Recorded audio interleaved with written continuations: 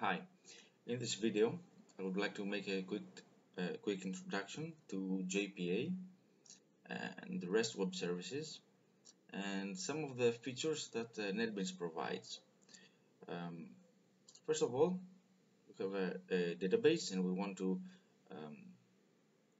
to expose this RESTful web services for our project use.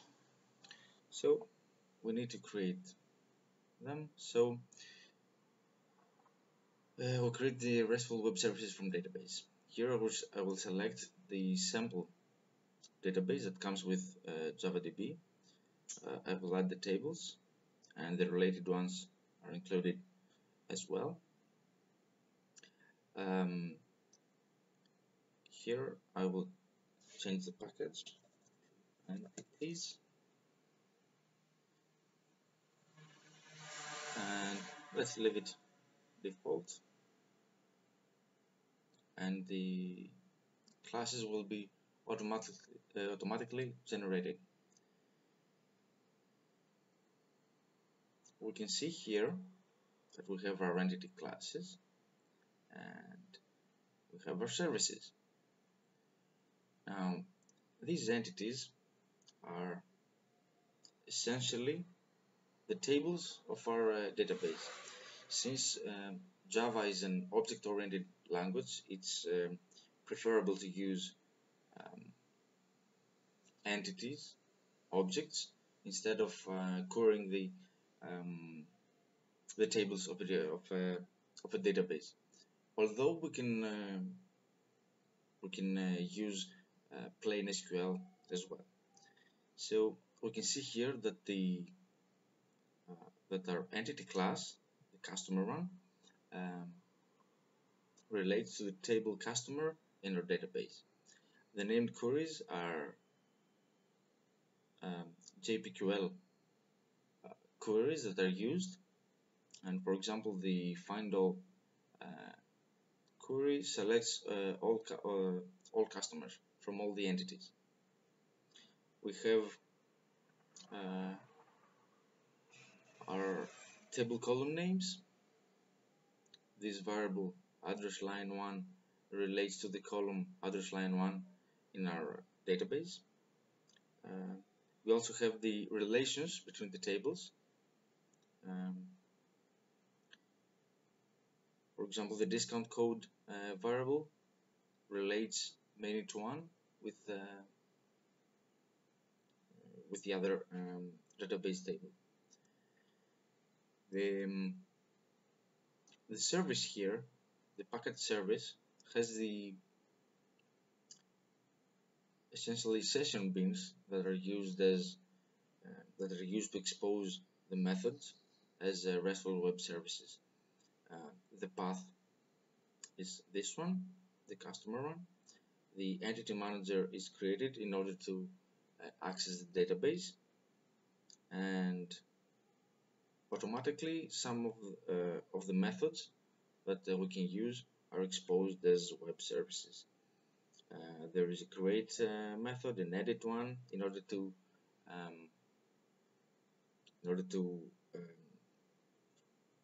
alter the database. Of course, we can create our own methods and have the functionality that we want. In fact, we don't even need to automatically create these classes. We can simply create our own Java ones and annotate them with a path, and it's exposed as a web service. In order to test our services now, we can create a JavaScript client. We will call it REST client. I will use the table sorter UI, and I need to select the resource I want. This is the customer one. The HTML file, we can say customer REST.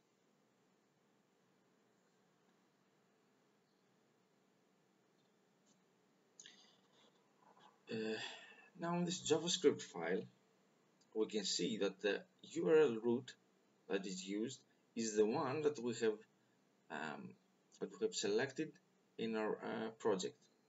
It is the vs.entities.customer one that we have in our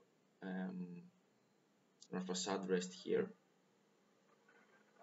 and the one that extends the web resources class.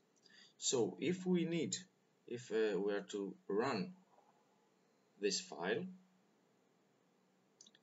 it will show us all of the customers that are present in our database.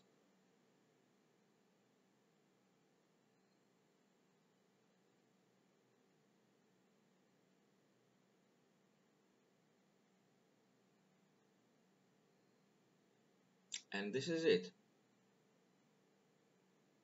These are all the customers that are present in our database, and we can also uh, create new customers and save and delete them. So this is a very quick introduction to JPA and RESTful web services with NetBeans. Um, Thank you very much for watching, and give NetBeans a try, since it provides some really solid functionality with web services. Thank you very much.